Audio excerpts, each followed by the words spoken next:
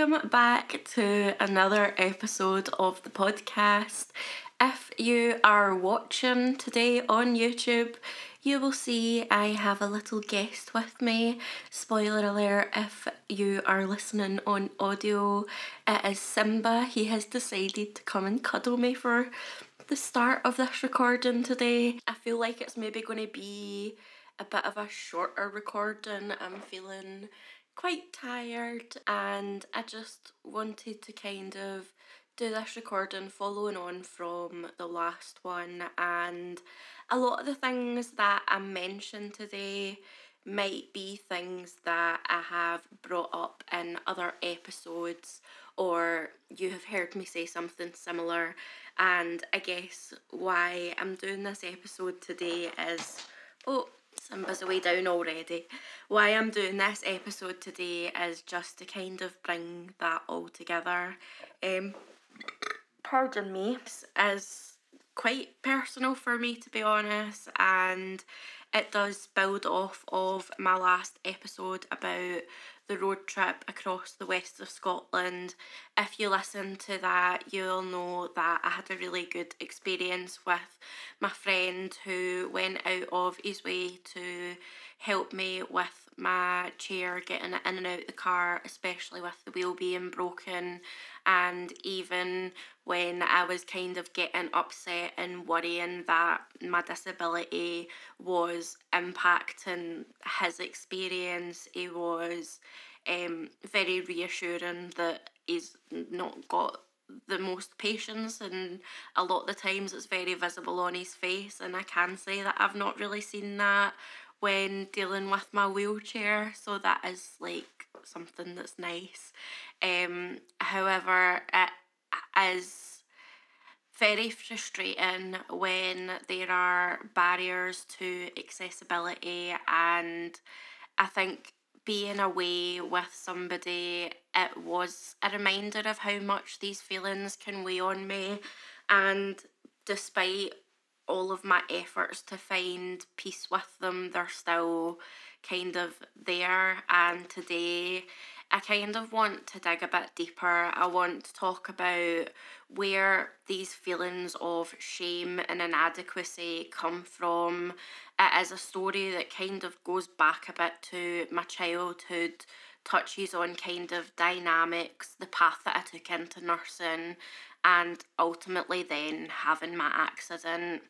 It is about how disability and shame are intertwined, not just by the physical limitations, but also by emotional responses from family, friends, society.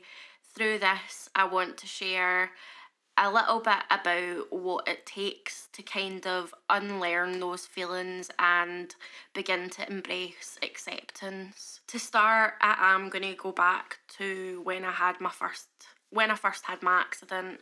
For those who might not know, I had a serious car accident in 2019 that led to years of surgeries, 2 different frames, and a battle with chronic pain and infections. I honestly thought that once my leg was fixed, I would just go back to normal. I expected that I would recover and life would resume as usual, but the truth was, as things progressed, it became very clear that my life was going to look really different. Even then, right away, I never saw myself as disabled initially. It probably took until getting my second frame, the bone infection, and ultimately getting my leg amputated, that I started to realise that this is my life now. I am disabled, and for a long time that was really hard for me to accept. I felt shame, honestly. I worried about what people would think. How would they see me? Would I be perceived as damaged goods? Would people avoid me or treat me differently? This fear really became a part of my daily reality. Further back than the accident, this shame didn't just start when I lost my leg. It has been lingering for as long as I can remember, and realistically at a point where I couldn't point out what shame was, really. I grew up in a home where survival meant constant vigilance, productivity, and often silence.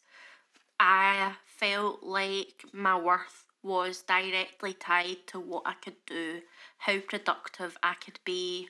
I have spoke about it a few times that I was raised in what people would politely put it as a tough household, where we were expected to work hard and contribute even as children, from DIY projects to scrubbing nicotine off of walls, the conservatory, unblocking gutters.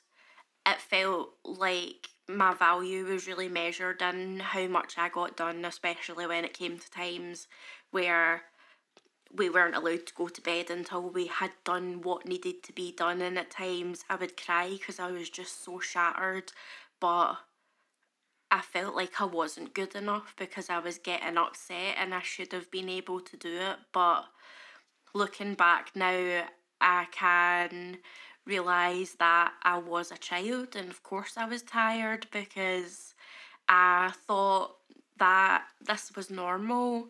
Rest was never really a priority, and it was something that I felt really guilty for. I feel like this did kind of start planting those seeds of shame into every aspect of my life before I even really knew what shame was, and then even longer until I could identify that that's what this feeling was. Because I thought that if I wasn't contributing, then yeah, I must be a burden.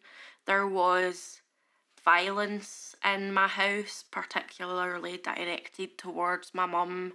There was a lot of emotional, psychological manipulation that was directed towards me and my brother.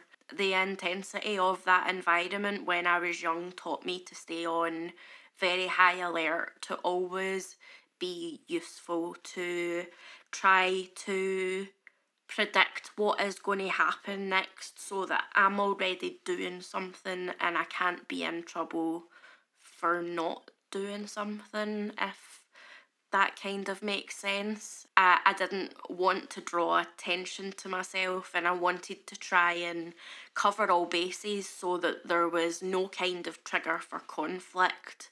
It was almost like being productive became my armour. At times where I was struggling the most, I would be upstairs in my room studying, and I was absolutely gutted when I failed my exams because I didn't understand that I had put so much work into this, but it wasn't going into my brain. I was just doing it so that I was doing something, because if I wasn't doing something, then who knows what might happen. And that just kept me in this cycle of fear. I would say it was more than a habit, it was a survival mechanism. Even when I eventually moved out on my own, that anxiety really stayed with me. And when I was struggling, I would be on the floor scrubbing the carpets, trying to make everything as clean as possible, and that somehow by me being clean and keeping myself productive, it would avoid disaster that was going to happen. But then I was still waking up and having panic attacks days at a time, and I couldn't understand because I'm trying to do something, and why are all of these things that I'm trying to do not working? My body would be in full panic mode, convinced that something was going to happen if I didn't keep myself constantly occupied. For years, I saw my value through this very tightly scoped lens. I described it to my therapist the other week as almost feeling like I had tunnel vision, and we looked at like the body's psychological way of anxiety and fight or flight, and one of the main things is tunnel vision.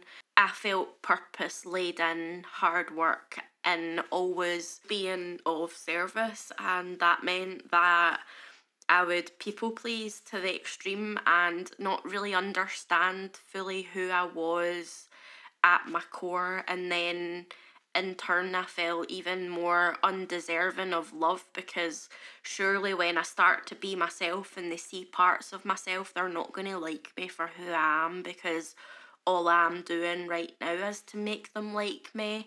It felt like it was never enough. I guess nursing became the ultimate way to me to prove myself that I could be useful and help others, and it did feel like my calling, not just a career, but I felt like it really was my purpose in life. And I have said, this is why I said initially that I feel like there's going to be quite a few things that I have said throughout previous episodes, but I kind of wanted to put it into the one, because I guess it's hard to talk about shame sometimes. Like, if you're watching on the YouTube channel, you will see that my hands are going crazy and I'm stimming and I'm doing all of these hand movements, because it is quite difficult to talk about. So bear with me. I know it might be a bit rambly in some parts, but I'm trying. Looking back, I can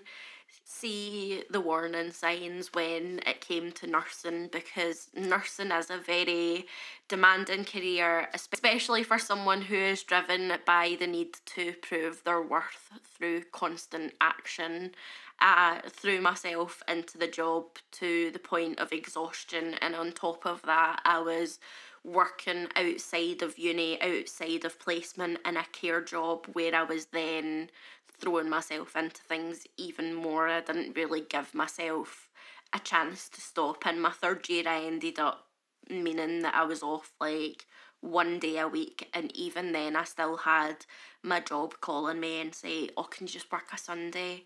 And it was between that of saying, okay, I bend over backwards for you and work an extra day, and it means that then I work 13 days in a row and I don't get a day off. I actually don't know if I can do that. And I think that's the only point where I kind of stopped and was like, I do need some rest. And sometimes I really do wonder what would have happened if I hadn't had the accident, if I would have kept pushing myself beyond limits until something else gave way, especially with a global pandemic and the demand that was on health workers. The accident really changed everything for me. It stripped me of my old idea of productivity, forcing me to redefine who I was without this constant busyness, without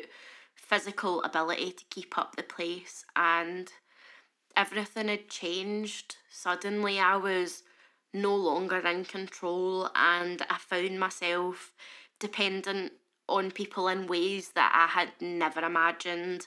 And the reality of facing a physical trauma like this is extremely difficult to explain to people who haven't gone through it. Honestly, some people don't want to understand it. That's a harsh truth, but it's something that many of us experience. Family members and friends often struggle to truly grasp the challenges that a person who has underwent serious physical and mental trauma are going through. They might be quite uncomfortable facing what has happened, and that was something in my recovery where I felt like I'm going through this, but so are they, and that's also hard for them. My accident was a moment that shattered so many things that I had clung to for years, and I had no idea how to put all of those pieces back together. How do you put parts together when there's no image to strive for? It was almost like a 5,000 piece puzzle that was just one solid colour, and there is no direction on where to put these pieces other than looking at where they're broken and try to slot into each other. I think that's how it felt in those very early moments, and even at some parts now, since my accident, I have been through quite a few identity crises. I think that's the right pronunciation, where I needed people who understood me to remind me of my core values, the things that don't change, the things that have maybe been heightened the more confident I get. Those had been things that had been dampened down at a point. And I guess after the accident, I didn't have the capacity to dampen things down. I made jokes quite a few times that I must have hit my head because I was being so blunt. In hindsight, now I can see that I could no longer mask and put down all of the things that I'd kind of been on autopilot for years. Living with disability and chronic pain comes this weird cycle of grief. There's this ongoing sense of loss, not just for what I physically lost, but for the person that I was. And honestly, every time that I think I've processed that grief, something new brings it back up. I think that it's something that's been really difficult for me to understand and in terms come to accept that this isn't just something that I go through once, but it's something that might stay with me my whole life. I thought that at the beginning of my accident that grief would be a one and done process. That I just need to look at this one thing and it's done. I should have realised after the grief that I feel for losing my childhood, it isn't just something that comes up once. It is something that comes in waves. Some days those waves are heavier than others. It has been really difficult for me to come to terms with it, that it's okay for me to feel this way. And I guess that if you are listening to this and you're going through a journey with your own disability or chronic illness, I hope that you know that it's okay to feel that loss, be angry and be sad and be scream and upset. You are not alone in any of that, because it is a really tough process to go through, and whatever you need to do to get through it, you need to do to get through it. I do think that it is really interesting how other people's perceptions can shape our journeys to acceptance.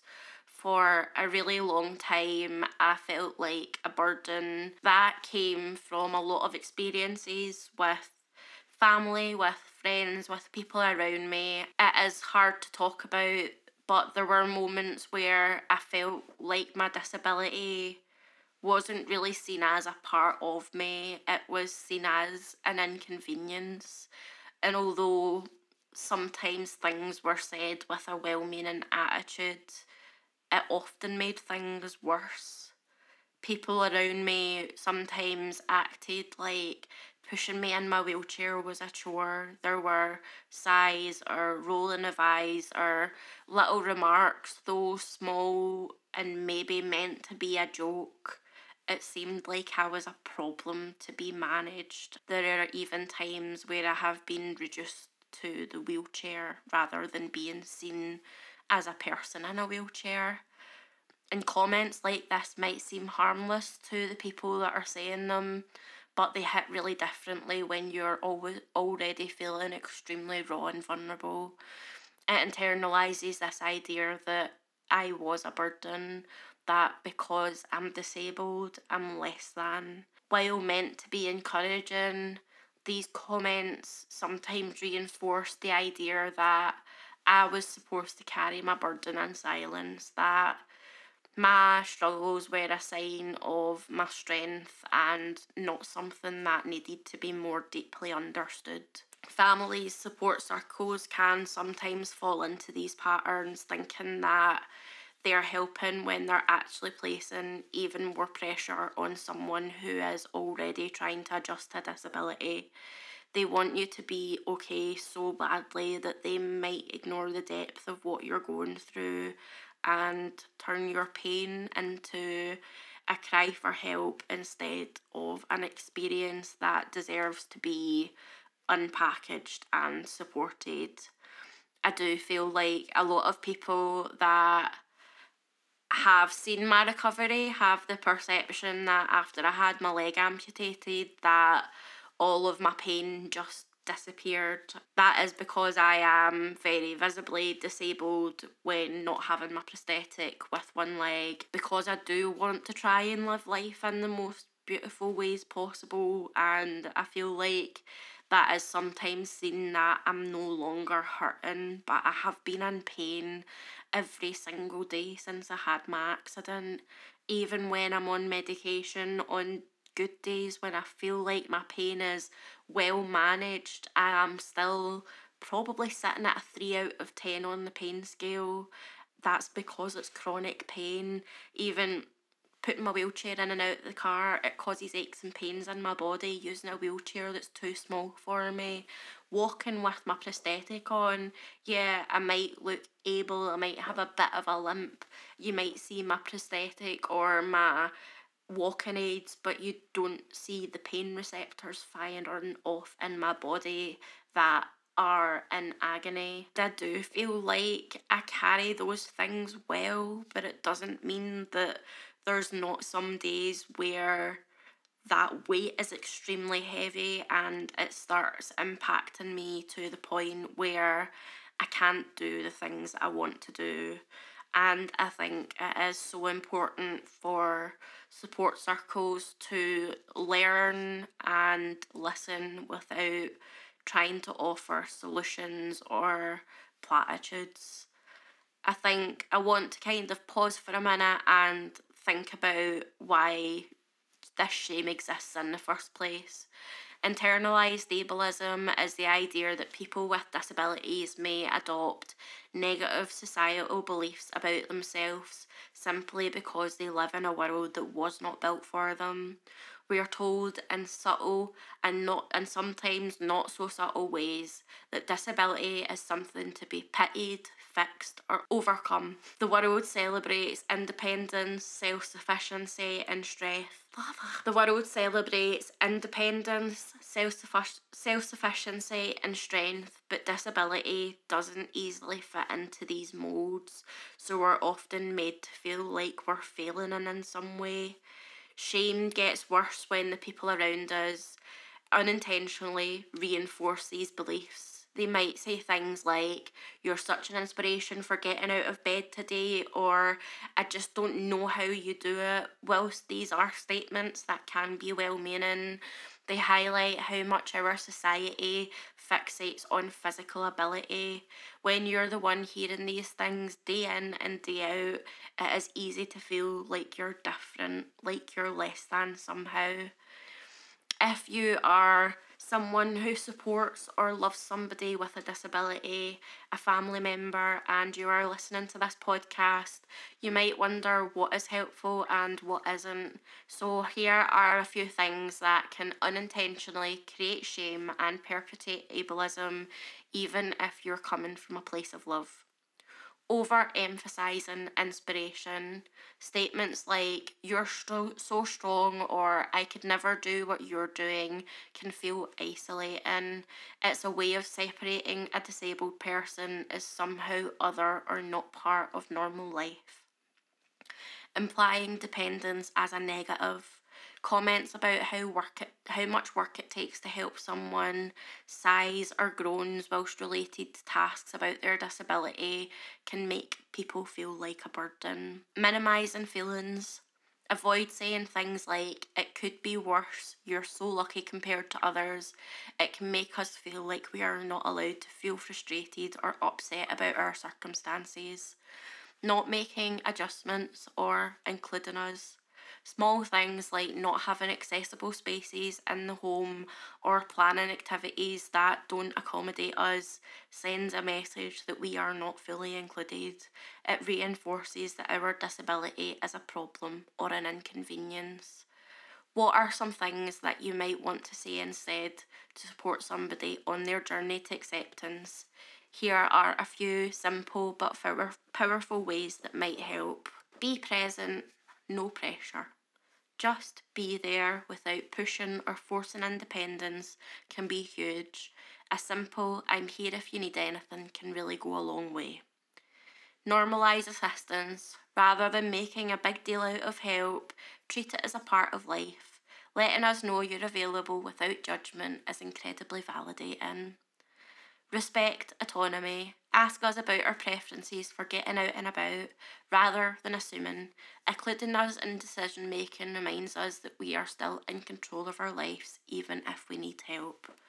For someone who is newly disabled or dealing with physical trauma, one of the most powerful things a loved one can say is, "I'm here and I'll walk beside you on this journey, no matter how messy it is." That kind of support, genuine and without expectations, can make all of the difference. I had a partner say to me at one point that I wasn't going to be like this forever, and my response was, "Well, what if I am?" He had told me that it didn't matter. But in times of struggle, when you're already feeling vulnerable, it feels like that person expects you to be so much better and perhaps no longer disabled, and that just isn't realistic. I have good days, but at the end of them, I'm still disabled. And that means that bad days can come out of nowhere, and it can be extremely exhausting to not know when that might happen. My life is directed because of my disability. If I push myself when I'm already running on empty, then I end up causing myself more harm, so I need to think about what I'm doing. In contrast, my friend who I went on the road trip with really reminded me of what acceptance could look like. And I have already mentioned this a few times where people have lifted me up and shown me support where I felt accepted fully as a person, disability and all. My friend understood the difficulties of travelling with a wheelchair, even one that was falling apart, and they never made me feel like a hassle or a burden. When we hit accessibility barriers, they didn't sigh or seem put out. They simply adjusted our plans and even found ways to make me laugh about it. At one point, when I was on the verge of a meltdown due to a lack of accessible bathrooms, they had hugged me and helped me problem solve in a way that showed me they genuinely cared about my experiences. And this kind of support can be quite eye-opening for me because it shows me that while I need to ask for help or even reassurance, that doesn't make me weak or any less independent. Sometimes it feels like a small act to ask for a bit of encouragement, but it can be really terrifying when you've grown up believing that independence equals worth, that I need to do everything on my own. There are new things that pop up where I need support or I need reassurance, and my trauma rears its head and I feel like I need to do it all on my own. But I've also got to a point that I can recognise when those negative feelings are cropping up, and sometimes I can let them be, or sometimes I need to voice them and ask the person I'm with for a bit of reassurance, and that's okay too. One thing that has helped me more than I expected is connecting more with the disabled community. For a long time, I feel like I tried to prove that I was still quote unquote normal in some kind of way, whatever that means, and that I didn't need any special help or accommodations and I could do it all on my own. But this community taught me that needing assistance, whether it's a hug on a hard day or help lifting my wheelchair, it doesn't make me any less than. Instead, it's actually an acknowledgement of my reality, and there is a massive amount of strength inside of that. It is really critical to understand that the disabled community isn't here to provide inspiration porn for able-bodied people. It is for us, the people with lived experience, to connect, to empathise, and to find understanding in one another. It's for sharing those days when everything is a bit too much and knowing that others have actually been there too. They get it, the frustration, the hurt, the victories, whether they're big or small. The beauty of the disabled community is the way that it creates a space where I can process my feelings without judgment. I can find people to lean on for support, and no one feels pressured to perform wellness or resilience unless they actually genuinely feel it.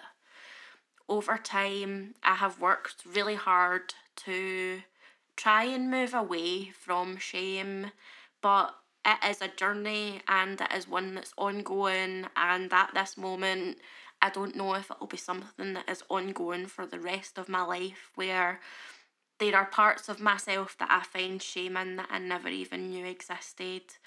But accepting disability is, for me at least, a continuous cycle of grief, loss, and acceptance.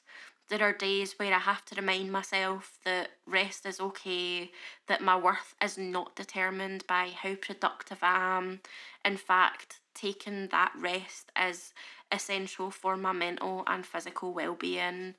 I've learned that it is okay to let go of people and influences that reinforce shame, even if they are family. It has been freeing to surround myself with people who get it, who don't make a big deal out of helping me when I need it, and don't put me on a pedestal just because I'm managing life with a disability. Those are relationships that help keep me going. It is a complex, ongoing process, but each and every single day, I try to remind myself that my value does not lie in how much I can do or how many people I can help, but my worth is inherent, just as it is for every other disabled person. I really hope that today, by sharing these experiences, that I can show others who are struggling with similar feelings of shame or internalized ableism that you aren't alone. If you are listening and you have felt the weight of other people's expectations or your own internalized judgments, please know that there's a path forward. It is okay to ask for help, to take things slowly, and to also ask for compassion along the way. And for friends and families listening, I do really encourage you to let your loved ones' journeys unfold naturally. Support them without trying to fix everything. Listen without judgment. Show up for them as they are and not how you think they should be. I really want to thank you for joining me and listening to today's episode. I hope that sharing this journey really helps you to better understand the weight of internalized shame and the power of acceptance. And remember, you are never a burden, whether you need a wheelchair lift, a hug, or a bit of extra time to process. Please stay safe, be kind to yourselves. If you have anything you would like to tell me, please drop me an email to cripplecchroniclespod@gmail.com. I think I forgot it in the intro, so if you want to follow me on socials, that is also at Cripple Chronicles Pod. I hope that you are looking after yourselves this festive season, and I'll hopefully see you in a few weeks' time. Bye!